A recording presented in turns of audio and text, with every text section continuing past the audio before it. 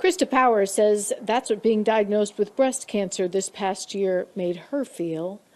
We've had the privilege of following her journey. She is now cancer-free.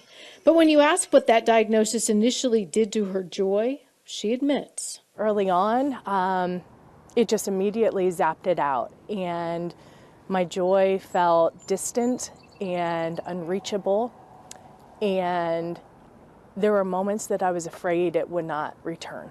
That's not uncommon in tough circumstances, Betsy Linnell of Ohio's Cedarville University told me.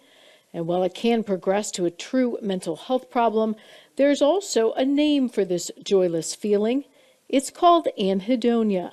What's interesting with anhedonia is it's really kind of a numbing or flattening of both extremes. Feeling flat in high or low extremes can result from any trauma.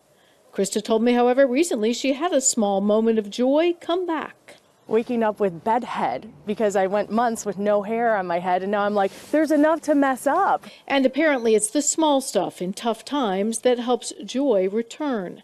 Betsy says when you can say, this life sucks, this is hard, but I have joy because of this small thing. You'll find moments of joy, seeing pretty flowers,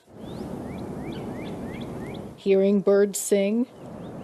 For now, it's joy, and it's finding those small pieces that you can appreciate in everyday life. It is what allows me to keep putting one foot in front of the other when I don't know where exactly I'm going and where I'm going to end up. You can always find our stories here on YouTube, but go ahead and tap subscribe. That way you're always in the know.